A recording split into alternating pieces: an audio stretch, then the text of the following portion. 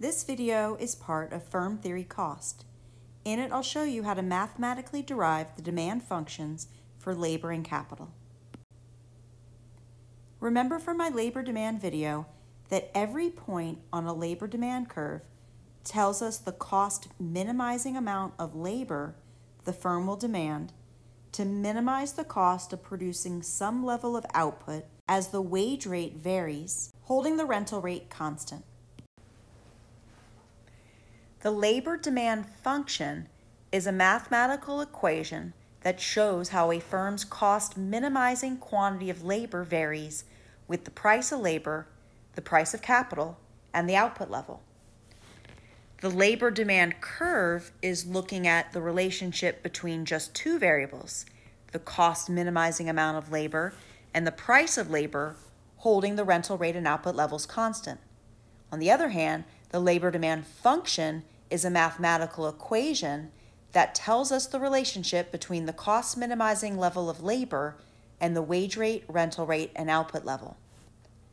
The capital demand function is a mathematical expression that shows how a firm's cost minimizing amount of capital varies with the price of capital, the price of labor, and the output level. Graphically, if we draw a capital demand curve, we are looking at the relationship just between the cost minimizing amount of capital and the price of capital, and so holding the wage rate and output level constant.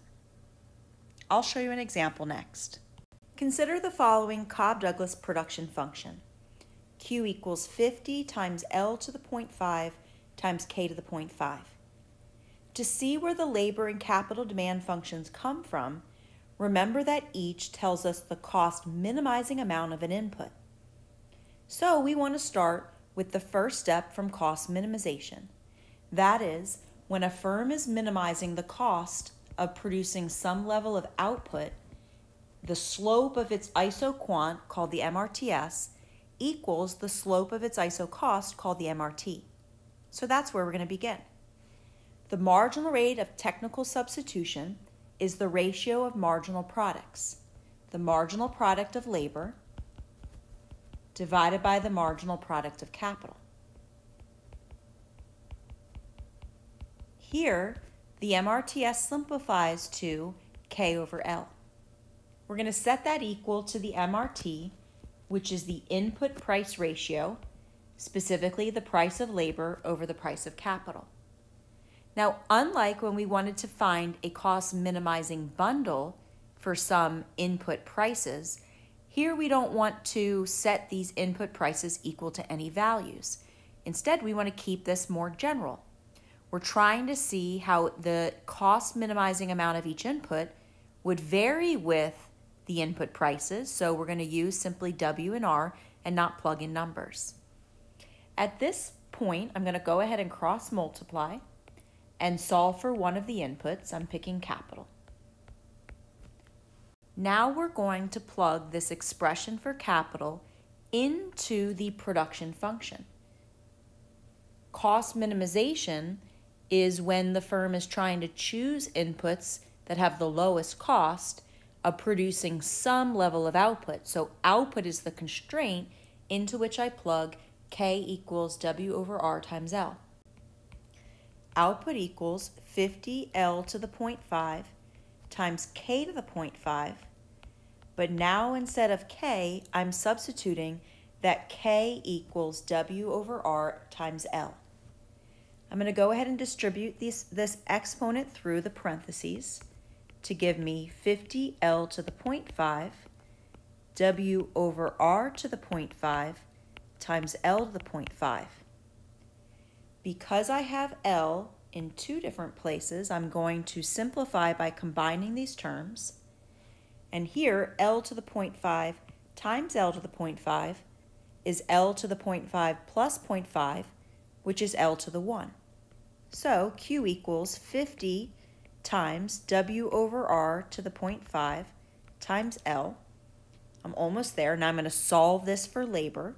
So I have L equals Q over 50 times W over R to the 0.5, which is equivalent to Q over 50 times R over W to the 0.5. So there you have it. This is an equation that tells me the cost minimizing amount of labor the firm will demand for any values of the wage rate, the rental rate, and level of output. Now let's look at how we would find the demand for capital. One way that we can do this is to go back up and see here that capital equals W over R times L. So let's start with that.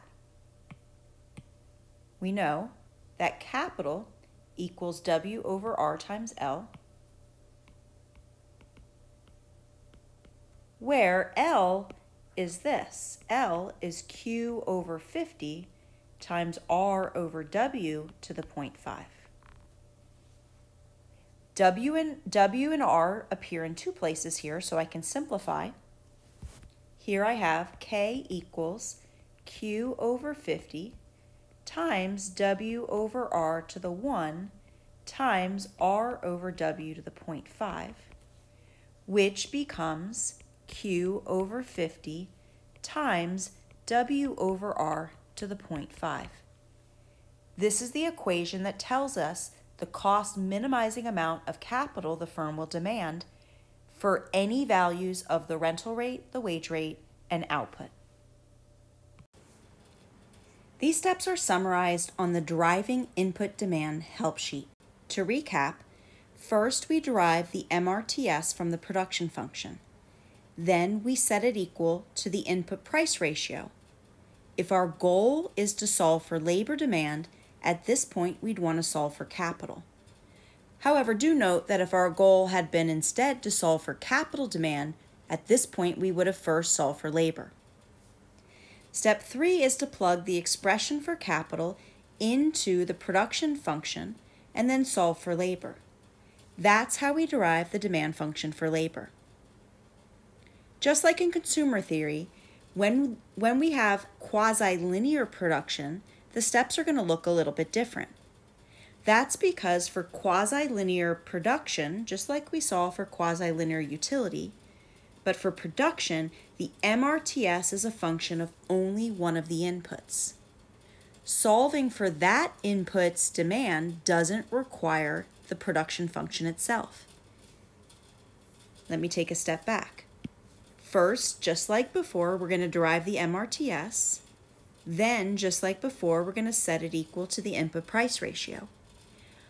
Unlike before, at this point when we solve for labor, we have labor's demand function. That is, we never had to go to the production function to get the demand for labor. Labor demand here is not a function of output. The amount of labor that the firm will demand to minimize cost is independent of the level of output. The firm's going to demand the same quantity of labor for all levels of output. Again, in the case of quasi-linear production, the MRTS is a function of only one input, and therefore the demand for that input will not be a function of output.